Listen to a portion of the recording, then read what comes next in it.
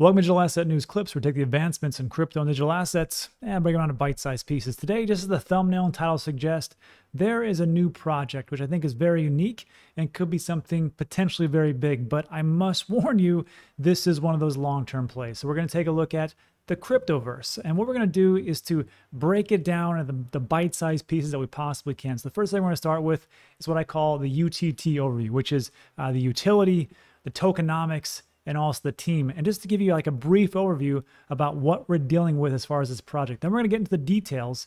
We're going to talk about the introduction, what's going on, the archipelagos, the further uniqueness and tokenomics, and lastly, we'll take a look at the roadmap and just tell you just how extremely early you are. So as you can see on the left-hand side here, this is the video production of the actual game itself. Very slick, very nice looking game, as you can see.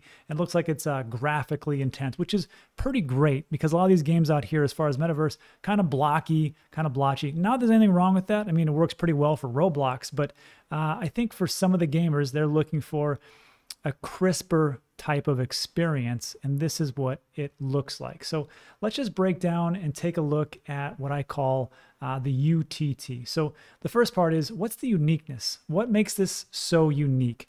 So there's three things that actually four things I came up with. The first one is the Unreal Engine, which is what they're building this on. Second one is how they underpin and they use the Chain Guardians token for governance. And lastly, the multi-chain world. And we'll also take a look at those islands. So the first thing, let's start with this Unreal Engine. As you can see before, it looked like a pretty crisp game as opposed to like Decentraland or to the Sandbox. And the reason is because they're using the Unreal Engine. This gives you a photorealistic quality as far as like AAA quality graphics. I think this is what a lot of different gamers are looking for. There's a physics engine providing universal standards for creators and developers, which is great because if you want to build anything out and really get this thing moving, you need a pretty standard type of property. So these developers, these creators can actually say, okay, this is what we're going to build on, this is how we're going to make it, and this is how we use this standard, which is the Unreal Engine. So that's the first one. And then if we also take a look at the utility token as far as like, and also tokenomics, if you want to take a look at it. This is the token itself. This is the governance token. This is Chain Guardians, or CGG. And if you notice one thing, and this is what I'm always harping on as far as like the basic tokenomics, you want to take a look at a project which doesn't have like a quadrillion different tokens. And if you notice one thing about Chain Guardians, it has 120 million max supply. Total supply is 120 million. That's it. And then if you take a look at the market cap, it's only $32 million right now. Not a 32 billion, not 320 billion, which is crazy. 32 million, and it's at 64 cents. So when I say that you are very early, you are extremely early. And lastly, you might notice one thing I didn't highlight, which is the circulating supply. 50,142,000, which is a little bit less than total supply. Well, why is that? That is because if you take a look at the tokenomics itself, and you can see, one of the things I look at is, I want to make sure that no one's going to dump on me, and it's not like an 80% venture capitalist, and then 10% goes to the team, then 5% goes to a sale, and then the retail just gets dumped on. In this one, the allocation looks pretty good: 45% community, 11% of the ecosystem, 2% public sale, 23% the team and advisors. Great, you got to actually pay these guys and gals to actually make this thing run. 19% early supporters. Okay, great. But back to that 50 million part. This is the release schedule. This is what makes it very interesting, because you've got from 2021, and we're right now, it's February 15, 2022. Look at this release schedule. You still got 4 more years to hit the maximum amount as far as the ecosystem, team, early supporters, public sale, and community members. So take a look at that so you can see just how far along we are as far as not getting dumped on. And then that also brings me to my last point, or well, next to last, which is the multi-chain world. And what I don't like about this project initially was it's built on Ethereum ERC20. I'm not a big fan of paying huge gas fees for NFTs and stuff like that. It makes no sense to me.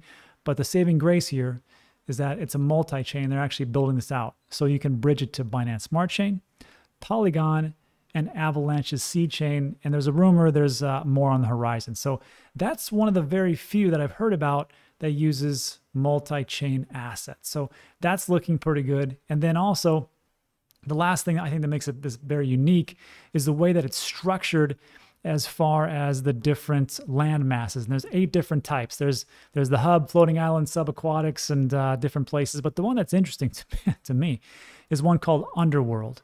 And the Underworld, which is the subaquatic areas, you've got 3 different levels. You've got the first one, the first layer is pretty much just this aquatic layer in the metaverse. Great, no big deal. But the second and third layers are composed of the NSFW, or not safe for work. Second one, not safe for work. Third one, really not safe for work. I can just tell you this.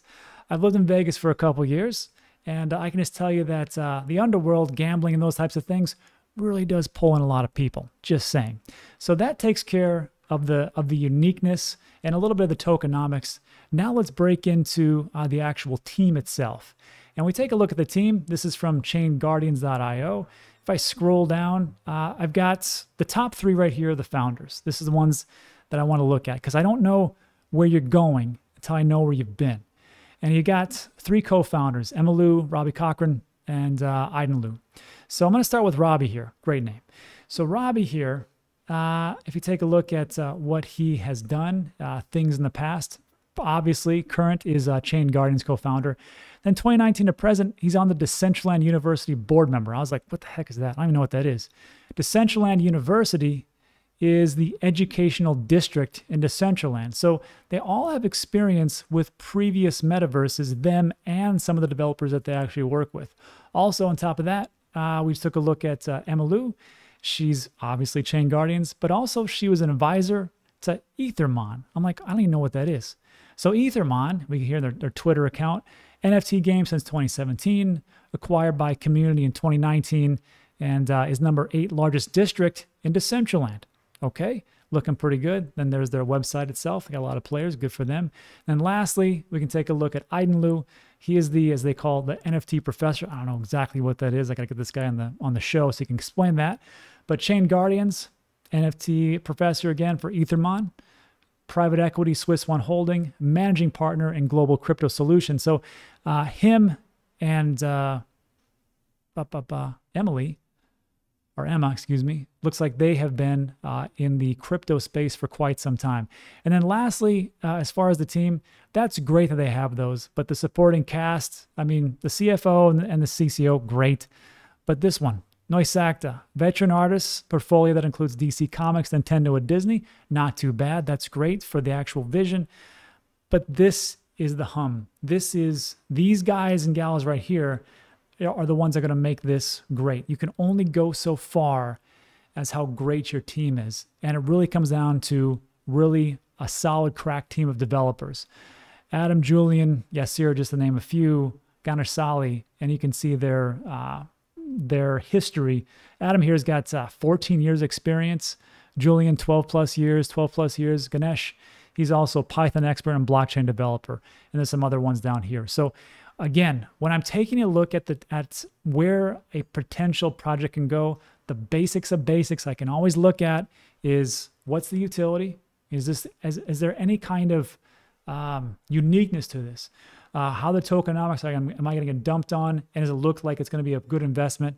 And of course, lastly, is the team. So it's looking pretty solid right there. Now what I want to do is I want to get into those details we talked about and talk to you about the actual inner workings of the Cryptoverse. And this is where the devil really is in the details. So I'm going to swing over here real quick. This is the Cryptoverse. And this is kind of like their white paper, but it kind of condensed a lot of things into it. So this is what it states. Cryptoverse, 3D virtual world built on Real Engine.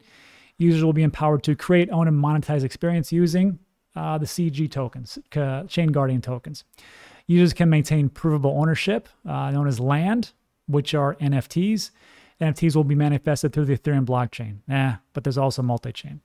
Other chains will be utilized, like I said, multi-chain world.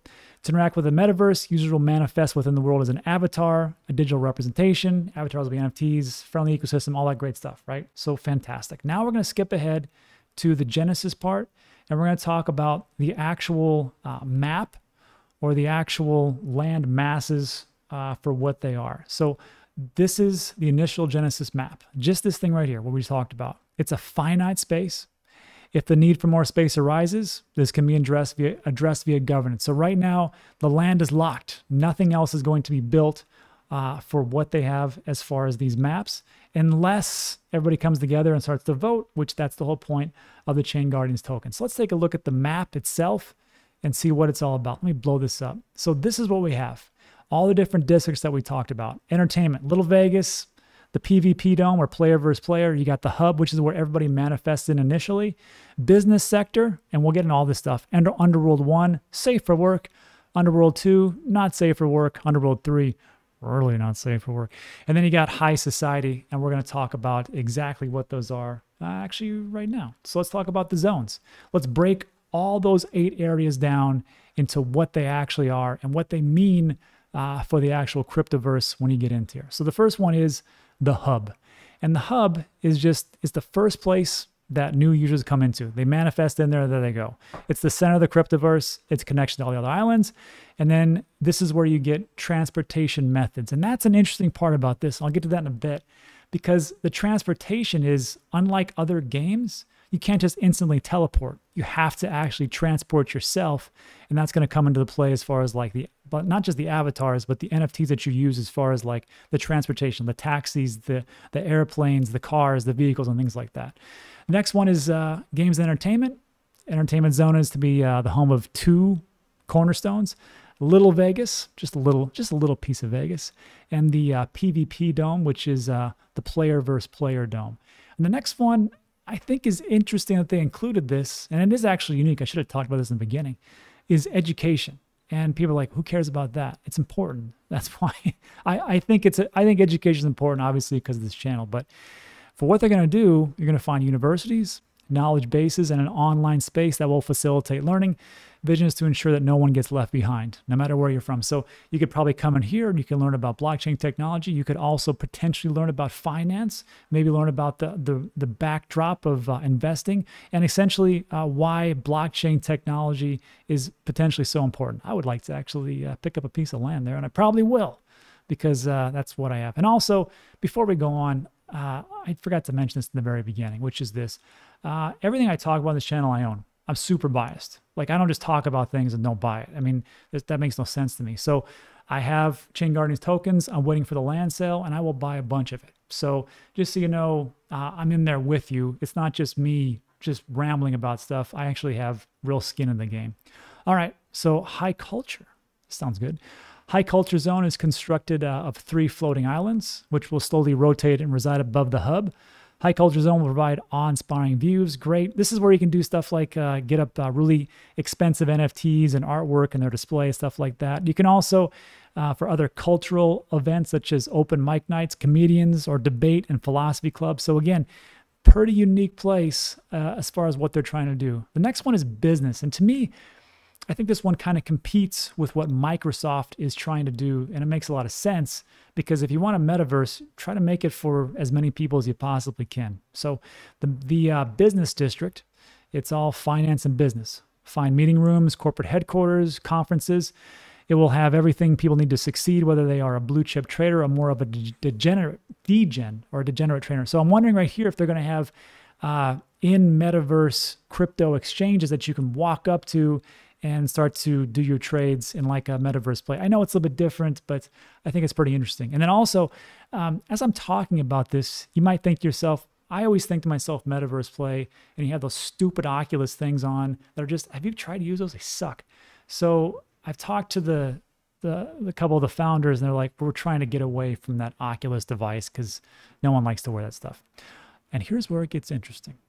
So the underworld. Don't shy away from it. I think we're all adults. The underworld is subaquatic, accessible via a large elevator shaft, which is connected to the hub on the ocean level. Remember, you can't just teleport wherever you want to. You have to take transportation. It's segmented into 3 levels, uppermost being dedicated to underwater activities, swimming with marine life, and blah, blah, blah. Properties in this level are expected to boast stunning views, an extreme and tranquil setting. Great. This is interesting. Second and third levels of the underworld are not safe for work stuff. Content and will be access controlled. pending the implementation of age check verification. Great. The underbelly of the Cryptoverse. Let's just be honest. There's always underbelly in every different lands, every different state, every different country that you go to. Why the metaverse being different? Strip clubs and other edgy extracurricular activities which are able to satiate your deepest desire and fulfill users' ultimate fantasies. Sure. Content which is considered to be illegal in nature will not be approved for deployments. That's an interesting twist as to how we think about decentralization. I think there has to be some kind of a little bit of a tabs on things. You can't go in there and do crazy stuff. And then to finish up, there's two more pieces. Founderland, which I think is where I would like to be, but even I won't have access to that, no matter how much money you got. So not much is known about Founderland. It's similar to Palm Beach residential area in terms of exclusivity and aesthetic. On the tranquil CG-shaped island, owners can connect with other movers and shakers. And this is a private resort for the founders of projects, and it requires a special founder key to access it. Wouldn't that be cool to have a giveaway where you could like give away one access point just for one lucky person for that one? That'd be interesting. And then key opinion later land or Coland. It's funny. Coland. Maybe they should rename that. Coland doesn't sound good. Coal Land is an exclusive media-centric zone which is adjacent to Founderland. It's probably where I'll be. First, a city zone full of sophisticated high-tech where influencers can network, research, endorse, and of course communicate. And you have live streaming opportunities. Second area surrounding the glamorous hub is the luxurious residential area known as Coland Drive. Great. So that is the whole different segments and land assets that are out there. Now what I want to do is skip ahead and talk about building and land, because I think this is where a lot of opportunities will be as far as like buying, selling, renting, job creation, and everything like that. So building. So just so you know, the Cryptoverse will offer people the opportunity either to utilize pre-built assets to terraform, build their environment, or import scenes using a developer tool. The longer-term goal will be to embed decentralized quality control process for creating content, peer-to-peer marketplace. Great. An individual user looking to enter the metaverse with little to no coding experience will likely go towards the pre-built stuff, like me.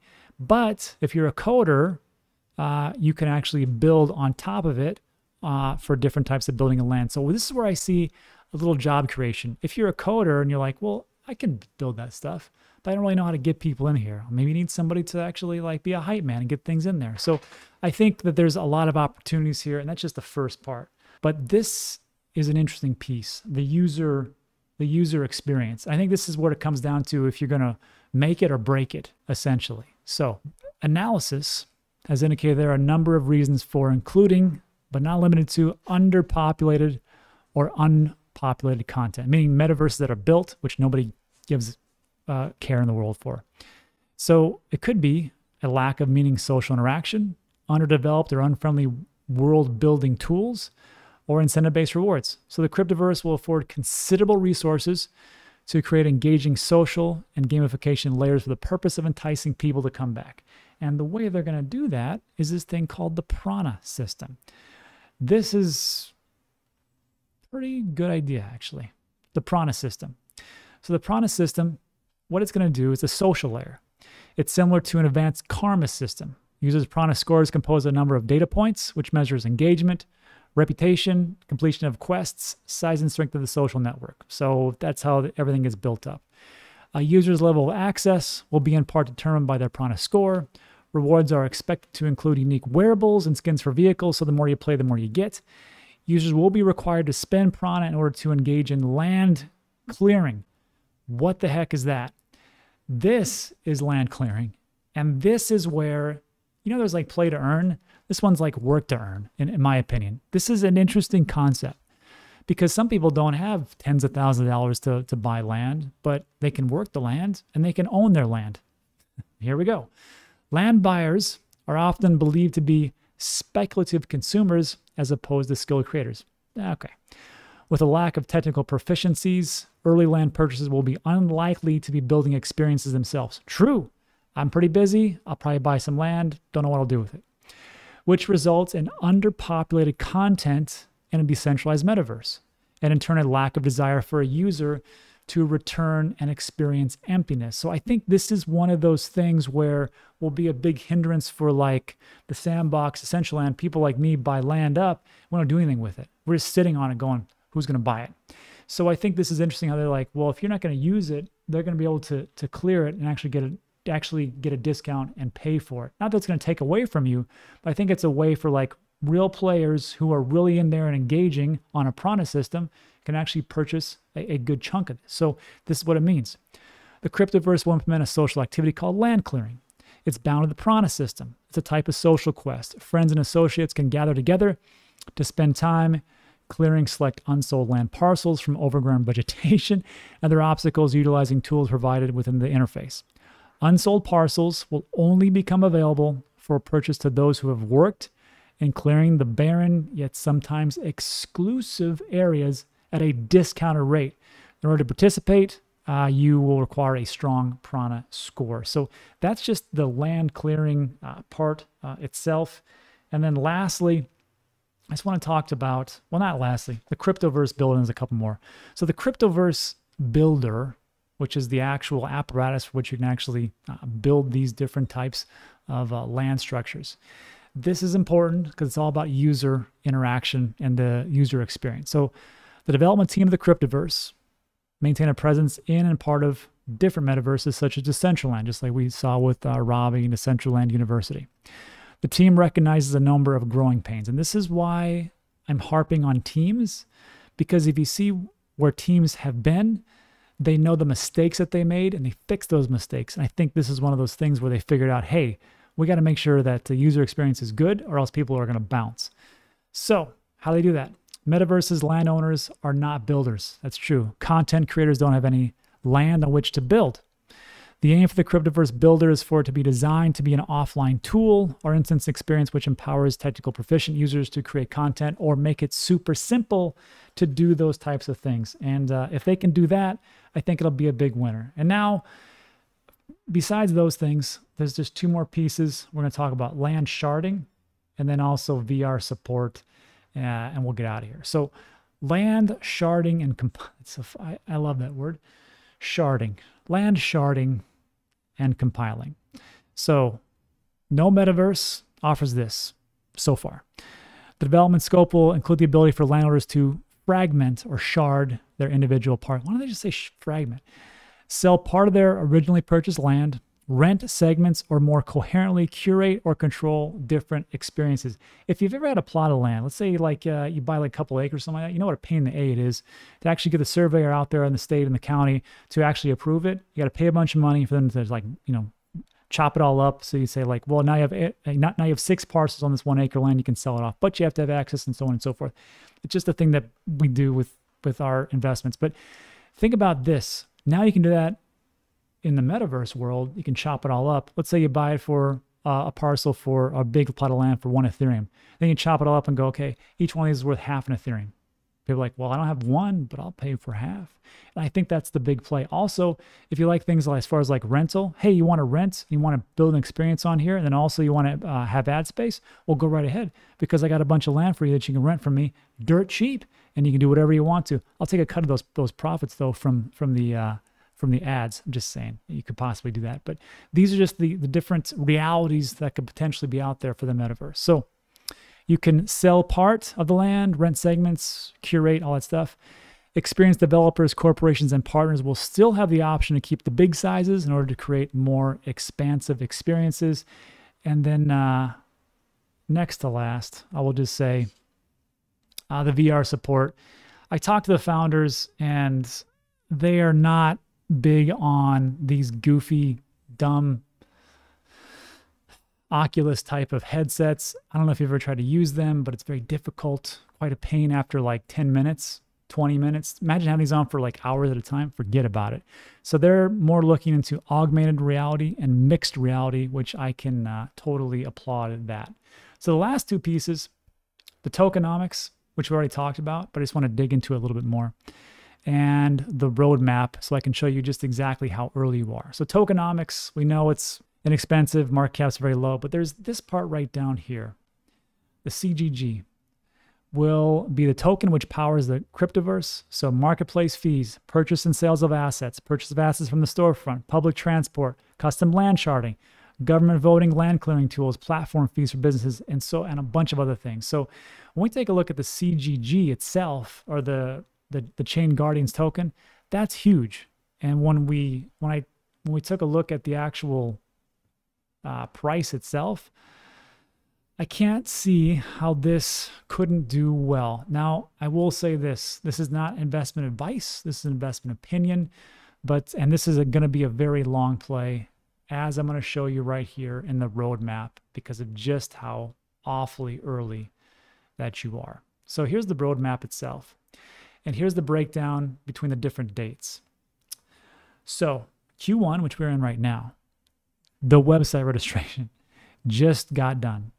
Private round pre-sales just got done. First round public pre-sales I think they haven't done that yet. Q2 2022 commenced development on Prana system. Q2 first phase of land sharding. Commenced development of land clearing. Commenced the user interface, user design. Q3 commenced development of the Cryptoverse. Marketplace commerce development of in-game building tool. Q4 finished development. Commence the VR support, continue optimization of the user interface, early alpha access into the Cryptoverse. So that was a lot of information for me just to tell you that this is a very long-term play. But I've always thought about, if I'm going to invest, it's like planting seeds. And I plant the seeds and I wait for a finite amount of time, or a good amount of time, and then I harvest later on. This is not a get-rich-quick scheme. This is something that could do potentially very well, but it is not an overnight success. But I just want to bring it to you, and you make the decision and do your own research. So look, I know I went a little bit long, but a lot of good information. Hopefully you like that. If you like the video, give it a thumbs up. Consider subscribing. It's a button right down below. All the links are in the description, and that's it for today. So thanks so much for watching. I appreciate it, and I'll see you on the next one.